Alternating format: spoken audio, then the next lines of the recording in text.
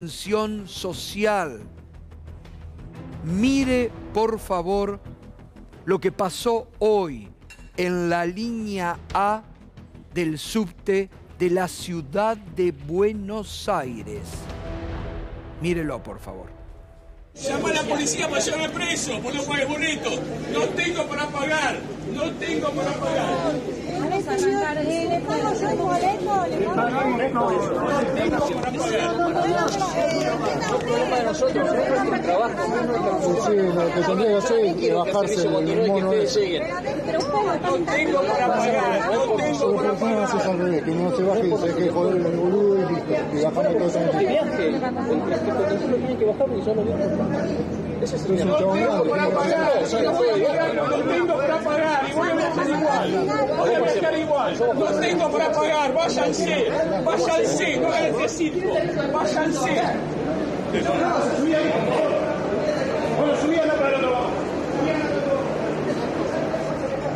Todos vamos a viajar. No tengo para pagar. Y voy a viajar. Así que bajate y viajo. Hermano, tenemos que viajar todos. Mira lo que estás haciendo. No tengo para pagar. ¿A quién defendés? ¿A quién defendés? Loco, bajate el tren, tenemos que viajar todos, hermano. No, flaco, yo no tengo para pagar. Le pagamos el pasaje. Hay gente que se está muriendo de hambre. Por favor, estamos discutiendo. Por favor.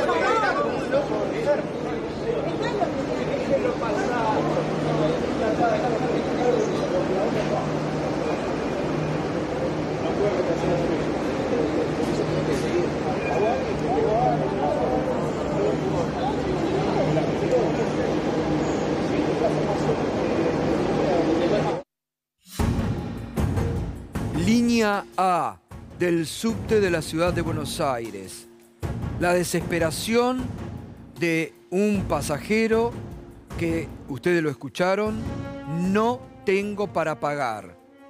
Y después allí, la seguridad, el subte parado, algunos que decían, bajate flaco, tenemos que viajar, absolutamente insolidarios, otros que decían, vamos a pagarle entre todos, algún gesto de solidaridad, pero fíjense lo que produce ya a nivel, lo venimos advirtiendo, no lo inventamos, lo hemos mostrado esta semana y lo advirtió días atrás en este programa el titular de la Federación Argentina del Transporte, cuando le pregunté y dijo sí, ya empieza a haber problemas entre los choferes y gente que no tiene para pagar el boleto.